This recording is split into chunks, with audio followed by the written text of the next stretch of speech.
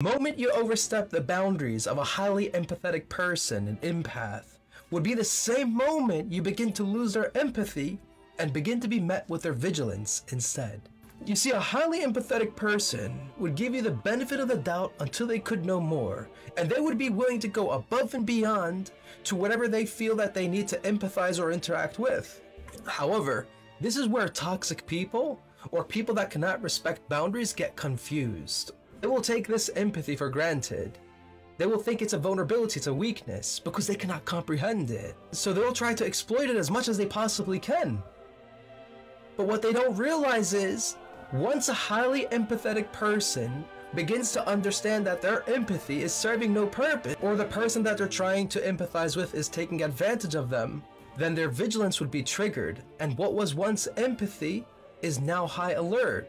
They would understand the intent, they would understand the purpose behind this exploitation, and as simple as that, they will detach, set boundaries, and disconnect from the whole situation altogether.